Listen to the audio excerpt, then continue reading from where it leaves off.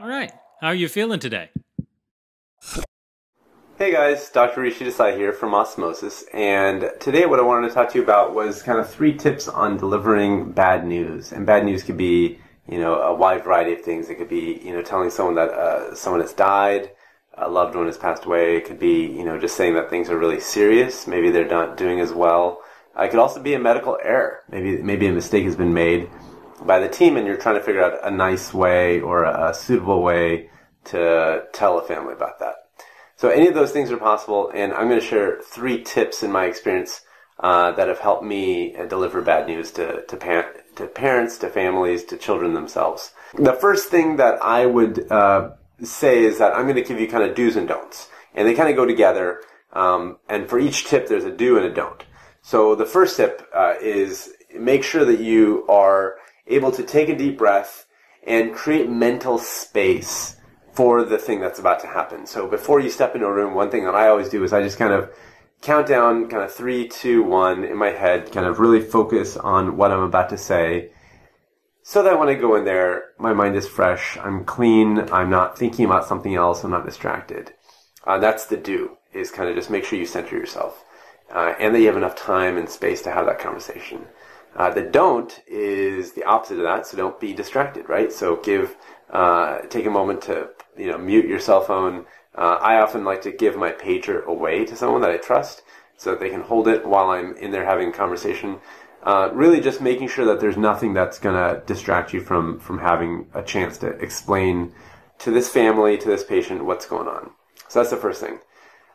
Tip number 2 is make sure that you are direct and specific. You want to make sure that you're not kind of using vagaries. You want to just really be as detailed about what's happened, everything you know, as you can. And the don't that kind of goes with that is make sure you don't be vague. Don't be vague. Don't assume things. Make sure you stick to the factual timeline as you know it. People are really going to kind of appreciate that. Next, the last tip in terms of what you should do is make sure that you're listening well, that you're receptive to what's being said. Both kind of the words that are being spoken, but also the mood in the room, that you're really kind of feeling the mood and that you're in alignment with what the person is experiencing. As far as the don't, make sure that you're not getting defensive. If they say, hey, I wish that the doctors had told us, I wish that the nurses had done X, Y, and Z, take that in stride and say, yeah, I can understand that. I can understand where you're coming from. That makes sense.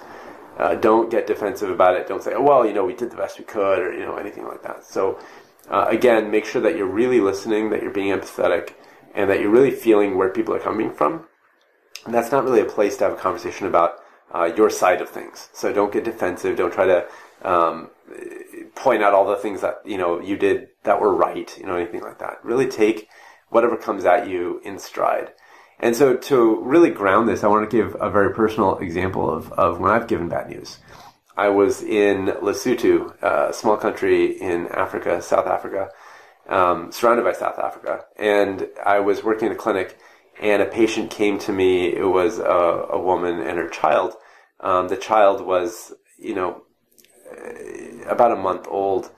And when I did the physical exam, I unwrapped the baby because the baby was under a blanket, and I put my stethoscope on the baby's chest.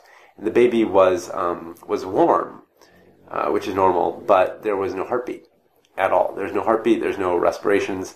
And in a moment, my brain triggered, and I said, "Oh my God, this child just recently died, right? Because the body was still warm, and yet there was no pulse."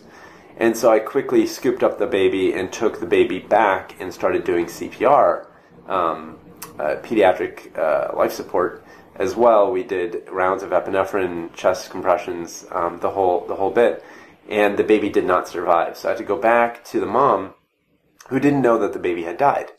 And so we wrapped the baby up just as the baby was, and I brought her out and kind of basically walked through exactly what happened. I said, when you first arrived, this is what I understood. Based on what you told me, you said that the baby had diarrhea and was dehydrated. When I examined the baby, I noticed that there was no pulse. I took the baby quickly back. I did chest compressions. We gave epinephrine, and the baby's heart has not started. And so the baby has died. And the mom, as you can imagine, was horrified by this news. And I sat there with her, and we had a translator. And it was just a very heart-wrenching experience that will sit with me for a long time. But, we just kind of held hands and talked about basically what I think had happened. And it was just a very, very traumatic thing for mom to go through, of course, and for me to go through, frankly. And so afterwards, I have to decompress and kind of take this all in as well. And even when I think about it, it really kind of makes me emotional. But it's a hard thing, going through bad news for a family, for a child especially, it's tragic and it's hard.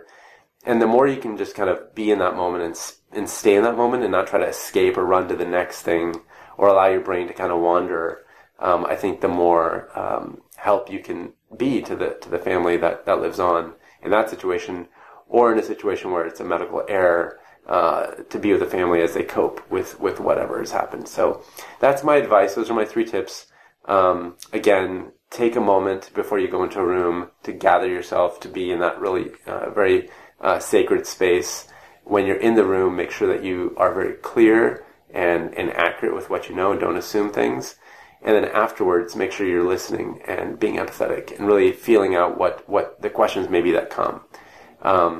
So I'll leave you with that. Again, if you want to share with us anything about how this video, is of value to you, or more specifically pictures of how you're using osmosis in your studies to help you be better clinicians, I'd love to see that, and I appreciate that. Take care. Bye-bye.